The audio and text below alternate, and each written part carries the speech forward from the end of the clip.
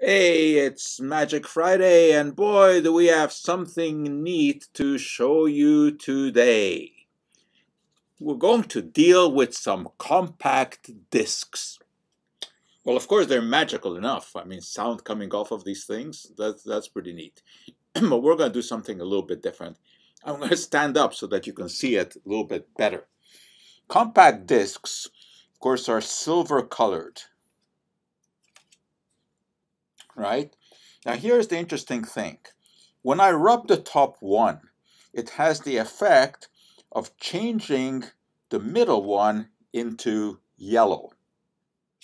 So we have silver, silver, and yellow. Now I will turn it all around and rub the top one, that's the yellow one, and rubbing it has the effect of changing the bottom one into red.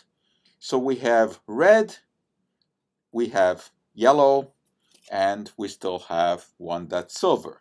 But now, if I take the red one on top and rub that, believe it or not, that changes the bottom one into green. So we have green, red, and we still have our yellow. Now we're going to do something truly magical. The yellow one is still there. But if I rub that, it changes all of the others back into silver. If you don't believe me, I'll show you. I'll take away the red or the yellow, and underneath it are the silver ones. And silver, silver, and silver.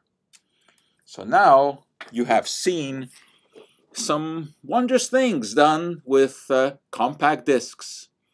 And that, for today, is our magical cup of joe.